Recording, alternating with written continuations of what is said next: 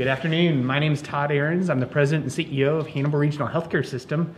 Certainly want to welcome all of you to Conference Center Room 1 and appreciate you taking time out of your schedule to spend a few minutes talking about the COVID vaccine. Our goal here today would be to provide you a lot of information about the science behind it, the safety, the efficacy, things of that nature, timing as well, and then obviously leave time for your all's questions. We're recording this session, so we can get this information out publicly if it gets to that point. The one thing I want to stress before I turn this over to Dr. Parikh, we have still not made any determination as an organization as to whether we're going to require or make the vaccine mandatory. That's something we've been talking about for several months. There's a lot of discussion, sometimes heated, both within my team and in the community about the vaccine and whether it should be mandatory. So I just want you to know that decision has not been made. So this discussion is really out there to answer your questions, the anxiety, things you might be wondering about on the vaccine, and that's really what we're trying to accomplish here today. Okay? So without any further ado, I'll turn this over to Dr. Pranav Parikh, and he'll inundate you with scientific information. So Dr. Parikh. Thank you all for coming. Please do not hesitate to ask me questions. I know there are a few people I see writing down, which is a good thing. But that's a good start. Okay, I would like to thank Jessica. I think she helped me a lot, putting all the slides together. So thank you to her. And I'm sure she'll be able to answer some of the questions too. So COVID-19, just to give you a snapshot of the numbers as of yesterday morning. Total cases in the United States, about more than 15 million now, and deaths in excess of 280,000. But at Hannibal Regional, total cases that have been positive, that we have tested, I think in excess of 5,000 patients. But total cases that have been positive are 1,266. Patients that have been hospitalized, about 439 as of yesterday morning. And then patients that have passed away due to the COVID-19, about 34. And our team members that have been positive, 168. But then all these patients that our team members take care of, and then the exposure that they have. So 83 of those team members were classified as having high-risk exposure and had to be quarantined. And then 7 out of those 83 turned positive because of that. So I think that's a pretty significant, if you think about the workforce problems that we all face because of the COVID-19. Okay, this is the picture of the virus that is out there, and you can Google this and you can find this. This is from New England Journal of Medicine. The reason why I'm showing this picture is because so that you can understand where the vaccine is coming from, okay? So the spikes that you see around, these are the spike proteins that actually attach, the virus attaches to the cells and cause the infection. So what the vaccine is made out of is a small piece of this viral strand here.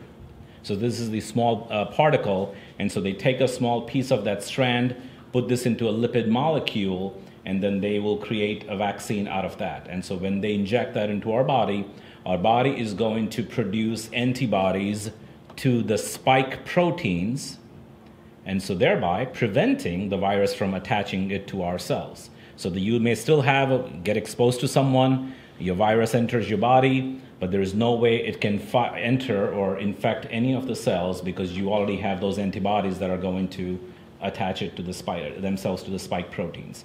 And that is the basic physiology or the biology, or virology, I should say, basic virology of how the vaccine is going to work.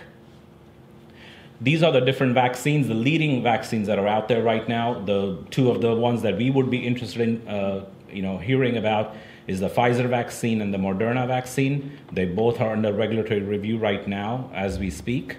And if you look at the color code here, they both are RNA, that's ribonucleic acid based vaccine. And then obviously the AstraZeneca is on the third place right now. They're expecting to release their vaccine in January. And then that is sort of a non-replicating viral vector. So it's an adenovirus-based vaccine, and they're trying a different vehicle for that. But then there are a few other vaccines that are inactivated virus. They're all made coming out of China. And then the Janssen and Novavax, that's another European companies that are working on developing their own vaccine. And as you can see, there are more than 283 or 287 different vaccines being produced all around the world. Different countries are doing their own thing. So that's a good thing for medical science. So I briefly talked about this, but what is the mRNA? So mRNA, M stands for messenger, and RNA is the ribonucleic acid. This is nothing new. So what I mean by that is your body or our body produces messenger RNA every single day. That is what actually sends signals to do various biological activities in our body itself. And so this is nothing new. So this is not a new concept. This is basic biology or science 101, where I think we all would have learned about DNA and RNA. What do vaccines do? When we receive a vaccine, it teaches our body to recognize that pathogen, and it triggers that immune response to fight that invader or that foreign body. And for example, influenza vaccine that we all get, which is mandated by the state and the country actually, it uses a dead or an inactivated influenza virus, and it's injected. Our body produces an immune response. That's why we feel crummy that day or the next day. Our arms hurt and we get a little bit low-grade fever also sometimes. But then you develop that immunity to that influenza vaccine, to influenza virus for that year. So the mRNA, the way this technology is going to work is that small protein that is going to be injected is going to give our body sort of a pathway to produce antibodies to the COVID-19 virus. Peak protein production will happen. So let's say if you get dose 1 today, your immunity starts around day 12, and then you get the second dose on day 28, and we'll talk about that. And then day 21, and then you develop full immunity on day 28. So that's how the vaccine is going to work. How did they make this vaccine so fast? So there's obviously one of the rumors that this vaccine's too rapid, production and, research, and so maybe it's not safe. But this technology has been around for a long time. The only prohibiting factor of bringing this out was because of the storage capacity of this vaccine. Keith is here. He can tell you the freezer that we had to buy so that we could store this vaccine. It's a very unique thing. I think we did not have it until now. I think when we decided to do this, we ordered the freezer so we could store this vaccine at minus 80 degrees centigrade. And so that has always been, that cold chain has always been one of the rate limiting factor of developing this into a vaccine that is available all across the country to every hospital or every provider for that matter. One of the problems with mRNA technology is because it is that small viral strand, if you leave it at room temperature, then it denatures, and then the vaccine becomes ineffective. And that's another reason why it has to be stored in such a cold temperature to keep its effectiveness. So are these vaccines, have they been tested properly? You can be rest assured that CDC and FDA they're doing their due diligence. These companies are doing their due diligence when they are coming out with vaccine. So phase 1 trial is where they would take a very small group of generally healthy individuals, and they would inject that vaccine in different doses and different strengths to see what is going to happen. Is there going to be enough immune response in those people, and are they going to have any major adverse events? So in absence of adverse events, you move on to phase 2, where you now recruit about 100 or 200 or 300 people, and you give, again, from different demographic groups, and you do a randomized controlled trial, again, to see, again, the immune response, what's the level of your antibody response that you have, and is it safe? And once it passes through that test, then you move on to phase 3, where I think thousands of people get enrolled in in this randomized control trial, and they again look at the immune response and the side effect. So just to give you an idea of, and this is just the vaccine approval process, we are currently in number 5 or 6. FDA is reviewing the scientific data and other information. Because of the pandemic, because of a lot of us who deal with the patients and the disease burden that is out there right now and the patients that are dying, what the government is doing is they are doing a lot of parallel processing. So, for example, while the FDA is still reviewing the data, ideally they would have waited and then sent on their recommendations to the Advisory Committee on Immunization Practices. That's a federal agency that decides when you should get your pneumonia vaccine, when you should get your shingles vaccine, and those they are the ones that come out with the guidelines. So what they are currently doing is both the FDA and the ACIP, they both are doing their own reviews in order to save time. So every agency is trying to work together in a simultaneous process to avoid wasting time. So that's how this thing is also being sped up a little bit through the bureaucratic process. Okay, so the first vaccine that we are expecting to be released is on December 10th. That is the Pfizer vaccine. So that vaccine has 2 doses. They're 21 days apart. In the phase 3 trial, where they tested about 43,000 people, it was 95% efficacious. It has, the side effect profile from that vaccine or that study is fatigue in about 3.8% of people and headache in about 2%. And the most serious side effect was severe fatigue, severe headache, and extreme chills and severe myalgias. Now, some of you may have read on the news channels this morning, 2 patients that received the Pfizer vaccine in England had what is called an anaphylactoid reaction. So it's not anaphylaxis, but anaphylactoid. So the reaction is sort of milder version of anaphylaxis. The patient did not lose consciousness or anything like that. They had this extreme reaction. Their blood pressure dropped, and they were having some shortness of breath. But these 2 patients had extreme allergies anyway to begin with, and luckily they were carrying their EpiPen with them. And so their body responded to that foreign invader, much aggressive response, and that's why they had that level. So the severe fatigue, headache, extreme chills, and myalgias that they're talking about is not enough to incapacitate people. So I know there is some confusion out there about, oh my God, half the nursing force will get the vaccine and all half, or more than half, will get, will not be able to come back to work. But that is not true. I think, it's a very small percentage. But yes, like with any other vaccine, people do get some side effects sometimes. The Moderna vaccine, that's 28 days apart. Again, 2 doses. They are slated for approval on December 17th. Both the vaccines are with FDA right now, and they are currently being reviewed as per the guidelines.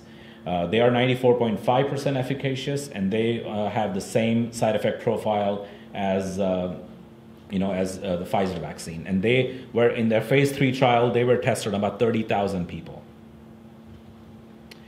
So this is what the vaccine plan from CDC and the Missouri Department of Health and Senior Services. This is the guideline. They are going to start having some limited doses available to us. And then obviously they would peak after that, where there are a large number of doses available, and then continued vaccination, shifting to a routine strategy. And then because there is going to be limited dosing initially, they are going to have focused vaccine administration. And we'll talk about the subgroups who it's going to be allocated to first. So phase 1 target is going to be the healthcare workers, essential workers, and high-risk population. Now each phase, so phase 1A is healthcare workers, 1B is essential workers, and phase 1C, or that 1C may change, is the high-risk population. Phase 2 is all the people that are lagging from phase 1 and all Missouri State residents. And then phase 3, obviously the continued strategy of vaccinating every single person who is willing to get themselves vaccinated. So phase 1A, that is the healthcare workers. They're defined as healthcare personnel and staff who may have direct or indirect exposure to COVID-19 and are unable to work from home. So if there is a healthcare worker who may be patient-facing, so to speak, but if they are able to work from home, then they would not fall in this category. And this would include workers at inpatient and outpatient facilities, skilled nursing homes, long-term care facilities, assisted livings, and residential care. We are lucky that the first 4 groups, so skilled nursing facility, long-term care, assisted living, and residential care, we do not have to vaccinate them. I think the government has made a national contract with Walgreens and CVS. So those two pharmacies will vaccinate all of those people, including their residents and their employees. So we only have to worry about the inpatient and outpatient facilities that provide healthcare to this region. So it's just not Hannibal Regional. I think it would be Hannibal Clinic, Midwest Orthopedics, and all the other folks who provide healthcare within this region. The essential workers, that's 1B. So that's, again, public-facing healthcare lagging from here. First responders, childcare workers, teachers, education staff, water and waste water workers, food and agriculture, critical manufacturing, and energy workers. And then the high-risk population, there is still a little bit of discussion happening right now. They may be pushed into 1A, but they are the patients that are more than 65 years old, or population more than 65, but then they also have BMI more than 30, chronic kidney disease, COPD, hypertension, diabetes, and heart disease. So that may be a much larger population that we would have to vaccinate, and they're still trying to figure out, would we have enough doses to take care of that population or not? So when are we getting our vaccine, right? That's $1 million question. So we should be, hopefully, be getting our vaccine either next week or the following week. It says late December because I'm just trying to be, late December or January, definitely. It'd be a 2-dose vaccine. So let's say if we get 100 vials and 100 of us get the vaccine, we don't have to worry about where is my second dose going to come from and will I have to run to St. Louis to get my second dose. No, your second dose is already with CDC. They've earmarked that for you, and you will get that second vial when when it's time for you to get your second vaccine or second booster dose. The ultra cold freezer and the mid-range freezer both are actually here on site. This morning we were just informed, Jessica can laugh about this or cry, both, but we were just informed that we have to actually do a virtual inspection of the both the freezers to make sure, to prove to the state, you're laughing, I can see that, to prove to the state that we actually have the freezer and they're actually working. So she's taking pictures and videos and all that kind of stuff right now to upload them. But we can store both the Pfizer and the Moderna vaccine here on site, which is a great thing. So that's good. 51,000 doses are being released, are being shipped this week to the entire state of Missouri. Okay, that 51,000 doses are going to be allocated to 10 pre-positioned sites. So these are most likely large organizations who are going to get their allocation from the state, and then they will obviously start the vaccination much earlier than the rest of us. Obviously that information is top secret, and as you can imagine, you don't want a mob or a group of people trying to get the vaccine or sabotage the vaccine, both. So I think that's why no one knows. We sit on the calls every other day, but even no one, we don't know who or what those 10 pre-positioned sites are. The vaccine cannot be redistributed. And what that means is, let's say our Hannibal Regional Medical Group clinic in Bowling Green, they all decide, we're not going to come to Hannibal. Can you just send our vaccines over here? No, you have to come to this site because this site is registered as the vaccine site for us. So as I said, 15,000 doses of Pfizer vaccine this week. So this was prepared last week. That's why it says next week. December 20th to 26th will be 63,000 of Pfizer and 105,000 of Moderna. December 27th to 31st will be 76,000 of Pfizer and 46,000 of Moderna. This is just not Hannibal Regional. This is the entire state. It comes to this, from CDC, this many doses will be coming to the state, and then the state decides which organization gets how many based on whatever criteria they have. Like I said, second dose is already at the CDC, so we don't have to worry about, oh my God, am I going to get my next dose or not? And we already talked about the target population. Okay, the most important part of the conversation, the rumors. Obviously, you would have seen this, read this in social media, Facebook, whatever other things you guys use, or even on news for that matter. But these are the things that are out there. The vaccine is rushed, so it cannot be safe.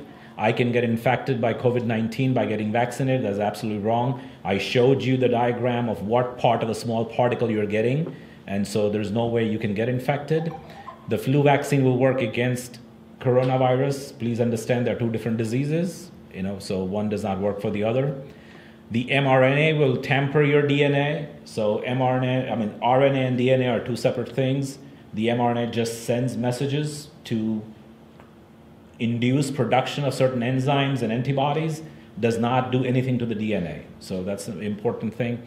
This was new. I think the female sterilization piece about vaccine containing syncytin 1, which is vital in the formulation. Number one, the vaccine does not have any protein material. And syncytin is a protein, so it does not have, even in the production, the vehicle that the vaccine is being used, it's a lipid-based model, has no protein in it, and so even that is a pretty bizarre claim. The vaccine was rushed for political reasons. I think it was rushed because of the mortality that we all see and face. I don't think politics has anything to do with the vaccine development. The few of them are really funny. Bill and Melinda Gates will use the vaccine to collect human biometric data and will then upload to the cloud environment and connect it with cryptocurrency. So I hope we just, read that and smile inside. And then the other funny one is the microchip, which I think is probably the best one. The microchip hardware will be used in the vaccine to track Americans, and they can actually turn it off so that you can, if you don't obey the government, then they may turn the chip off. So that's also a little bit funny. And the COVID-19 virus and the vaccine both are hoax. So I hope people who, I know Leslie, who probably spent her entire last few months in the COVID unit, so she can tell you that it's not a hoax. And there are people who's sitting here that I know who have had either their loved one or their family member or friends who have been infected with COVID-19, may even have passed away. So I hope people take this a little bit more seriously than just a statement from someone.